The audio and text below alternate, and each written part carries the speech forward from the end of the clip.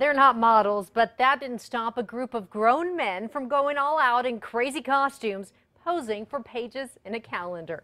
News 13's Gabrielle Burkhart takes you behind the scenes of the playful photo shoot and tells you why they're doing it. The setup, the getup.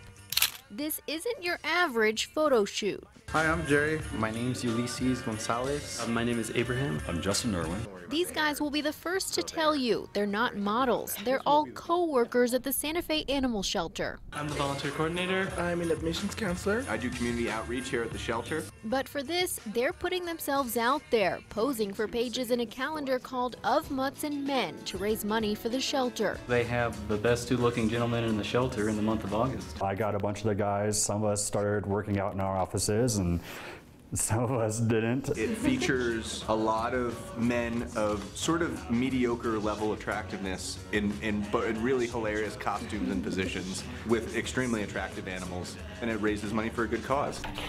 Proceeds will go toward their mission, saving animals' lives. So who cares if they look silly? Have you ever been skiing before? Never in my life.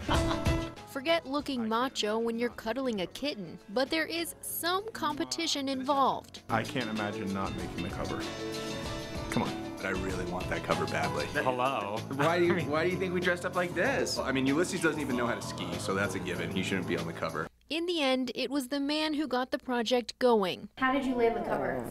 I don't know. Hey, Melissa. Yeah, lots of bribes. He hopes these faces of 2016 might spread and inspire people to adopt. I want to see them everywhere. People should be excited just for the silliness and outrageousness of it. No models, just regular people going out, having fun, trying to make some money for the shelter.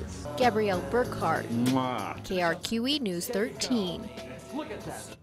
People have already begun pre-ordering the calendars, which are on sale for $10 each. We put more information up in the story on our website, krqe.com, or go to the KRQE app.